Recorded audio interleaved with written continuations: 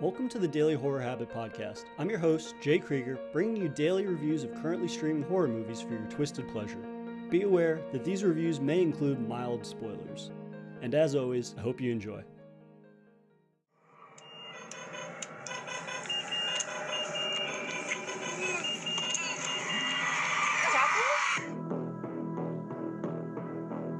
What happened?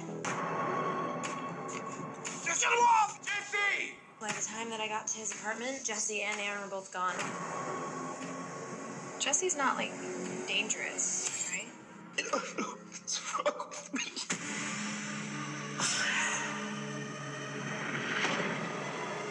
He'll be one of us soon. Maddie, you want it? There's something to be said for films that wear their influences on their sleeve. The most sincere form of flattery being imitation and all that. But there are carbon copy imitations, and then there are directors who take that which influences them and apply their own creative spin on it to bring their horrifying vision to life. Which I'm always in favor of, no matter how weird or wild the film can get. It's just a matter of how long it takes a director to reach these wholly original horrors that can be somewhat taxing. And today's review highlights the promising nightmarish mind of writer and director Andrew Merrill with his 2019 film Rot, which is currently available to rent on Amazon Prime Video. We're introduced to Madison and Jesse, whose relationship has hit a bit of a rough patch. Madison's grad program is stressing her out, and her thesis is only making things worse. Jesse is unfulfilled with work while excelling at misreading the trajectory of their relationship. And then a strange entity infects Jesse, who succumbs to its will and sets out to wreak havoc on Madison and her friends' lives. It's a disturbing premise that feels very much like a love child of Cronenberg and Invasion of the Body Snatchers. My main gripe is, it takes too long to get to the film's truly memorable moments that draw inspiration from this director in this film. Let's get this out of the way now. Rot's narrative is rough. While actress Chris Alexander does a solid job of making Madison's stress and turmoil palpable for the audience, the rest of the performances don't stack up nearly as well. This makes it difficult to really care for or feel anything for any other characters. It's a double-edged sword in that we're lucky that Rot's lead is memorable, given the larger cast of mostly boilerplate and vapid characters are just not. And then there's the film's pacing, which feels as though it could have been streamlined a tad more, given you can begin to see where the narrative is heading sooner into the film rather than later. It's a shame that so much of Rot feels like aimless scene after scene stacked upon one another, because the last 20 minutes of the film includes one of the most batshit sequences of the year in the best way possible. Periodically throughout the film, it is impressed upon the viewer that the thing residing within Jesse is spreading to other people.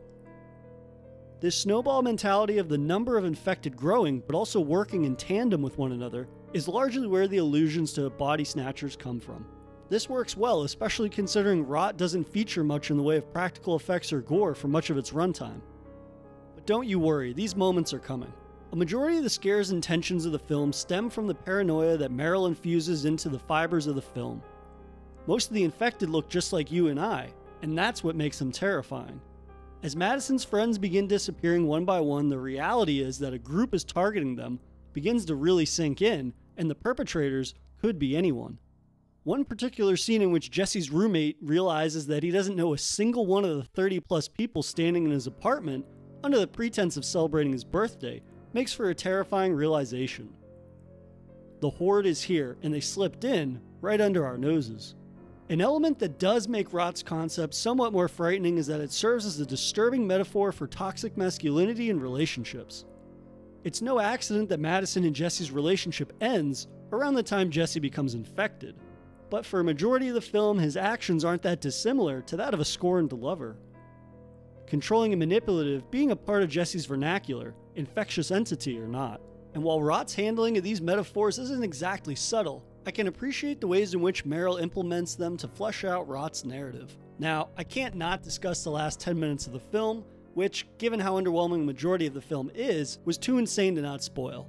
So if you haven't watched Rot, there's a major spoiler incoming, and some real gross details, so you've been warned. And now for a brief intermission. If you've been enjoying this episode of Daily Horror Habit, please take a moment to subscribe to the show on your preferred streaming platform or leaving a review on iTunes. And thank you for your continued support, which drives the show's success. And now, without further ado, let's get back to today's horrifying episode. So, Madison turns up at the nursing home where Jesse works and is immediately surrounded by infected. She stumbles upon Jesse's non-infected roommate, who's tied up, a very naked Jesse rocking a seriously mutated Hellraiser-looking dick, and a slew of his infected followers surround her. Jesse gives her an ultimatum: kill his roommate with a hammer or he'll kill her sister. Madison gives in and kills Jesse's roommate, but then her sister begins to laugh as she too was infected, and Madison fell right into their trap. Now, Jesse tells her that she will be his and that they will rule together. And then the Hellraiser dick starts to move. Yeah, if you're uncomfortable hearing that description, imagine having to watch it. To the creative team's credit, the practical work on this very gross package is, well, very gross and disturbing. And if you thought things were gross, you're not ready for what comes next. In a last moment bit of separation from her toxic relationship, Madison cuts off Jesse's package with a knife, but when it lands on the ground, it begins writhing and sprouts legs and scurries off behind a pile of furniture. I initially was like, hey, that's a pretty disgusting nod to The Thing, replacing a head with, well, you know. And then Jesse's severed package comes back from behind the furniture and is now 10 times the size, as a monstrous dick monster that Madison has to stab to death before it sprouts more and more tentacles. It's hard to do the scene justice, but it is far more disturbing and grotesque than my very reductive description of it. The sexual implication, the practical work, and Meryl's continuing to ratchet up the intensity for the entirety of the final 20 minutes is a testament to his horror potential. It's just a shame that he couldn't sprinkle more of these creative terrors into the rest of the film. If anything, Rod has made me a fan of Andrew Meryl's potential. He clearly has a disturbing, unique vision that blends real-world sentiment into nightmarish monster madness. It's getting to these memorable moments in a more timely manner that needs refining, and for those reasons, I'm hesitant to recommend Rot to everyone. If you're like me and are willing to endure a film's rougher elements in lieu of a big final payoff, you might give it a shot and get something out of it.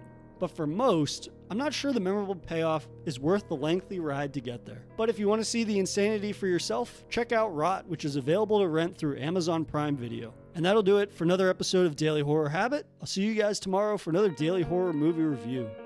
If you enjoyed this episode, please subscribe to Daily Horror Habit on your preferred streaming service and follow @Daily Horror Habit on Instagram and @Daily Horror Pod on Twitter.